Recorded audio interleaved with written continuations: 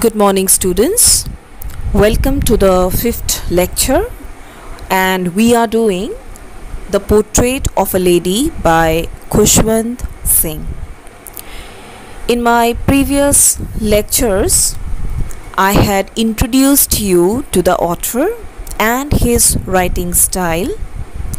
Then we had an idea of the story as a whole, and also the explanation of the first two paragraphs. Today we go to the third and the fourth paragraphs of the lesson and try to understand what Khushwant Singh is trying to express or say about his grandmother. So without much delay, let us move on to the lesson. My grandmother and I were good friends. My parents left me with her when they went to live in the city, and we were constantly together. So here the author, he lets us know that he and his granny were very close to each other when he was a child, a very young boy. His parents had to move to the city, leaving young Khushwant Singh with his grandmother. So during this period, both grew very fond of each other, and they loved staying in each other's company most of the time. From morning till night, every single responsibility of the child was undertaken by the grandmother. She used to wake me up in the morning and get me ready for school. She said her morning prayer in a monotonous sing-song while she bathed and dressed me, in the hope that I would listen and get to know it by heart. I listened because I loved her voice, but never bothered to learn it. So the grandmother, she would wake him up in the morning, wash him and get him ready for school. While bathing him, she also used to sing her morning prayer quite repetitively because she wanted her grandson to memorize the prayer.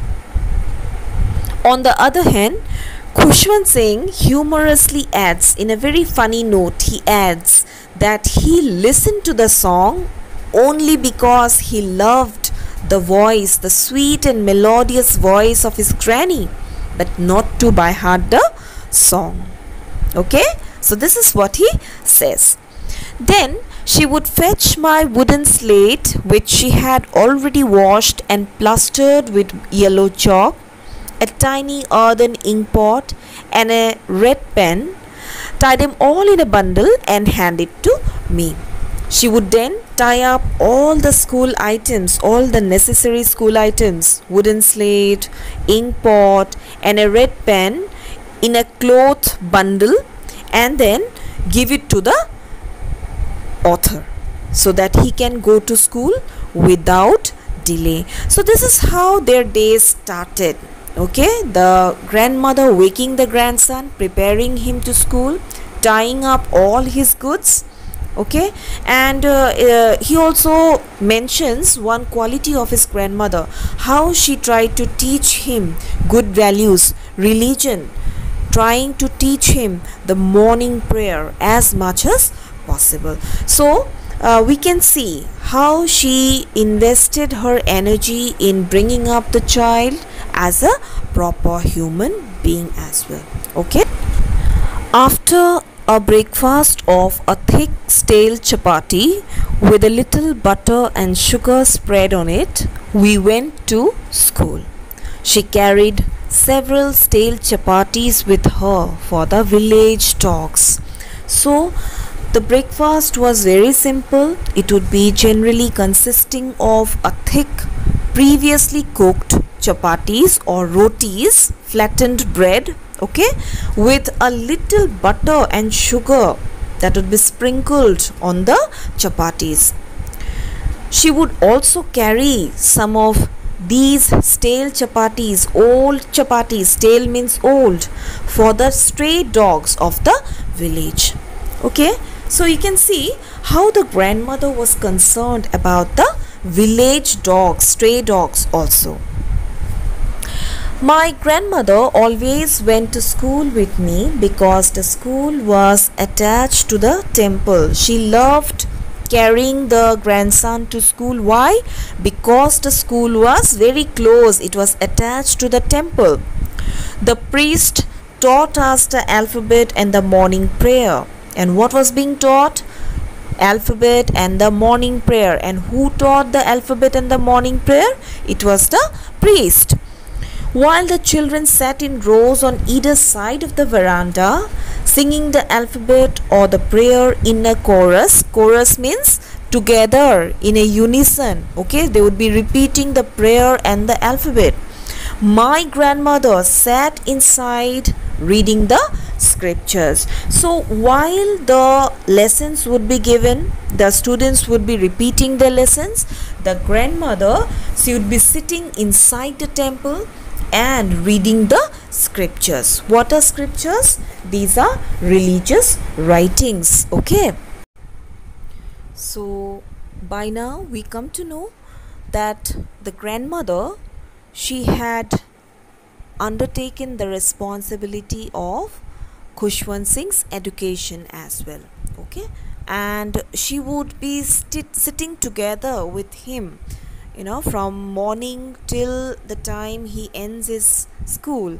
She would be sticking to him, sitting inside the temple, waiting for him for his classes to come to an end.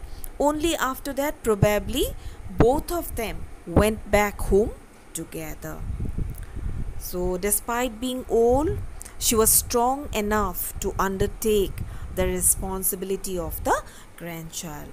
So in my next slide, I have provided you a slide also where we can have a glimpse of a school, a temple school. Okay, the veranda where the students are having their class. It was something like this. Okay, children reading in the temple.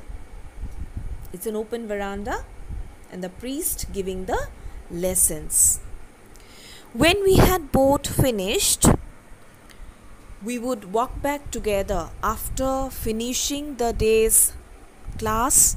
The author and his grandmother, they would be coming back to home. This time, the village dogs would meet us at the temple door. The dogs would be waiting for them at the door of the temple. They followed us to our home, growling. Growling means making snarling noises, growling noises, and fighting with each other for the chapatis we threw to them. So they would be accompanied by a host of stray dogs who would be waiting because they knew that the grandmother would bring them bits of chapatis, and the entire way they would be throwing those bits of chapatis to the dogs, feeding the stray dogs, and the dogs would be fighting with each other for every single bit of chapati. So you can see that the grandmother, she had a very large heart. She was a very open-minded person, very compassionate soul, and a very loving natured woman, very religious as well. Now these are qualities which sets her apart from the rest of the common people. This is probably why Khushwant Singh considered her to be a lady. It also justifies the title of the lesson, that is the portrait of a lady. So thank you very much for listening. Thank you.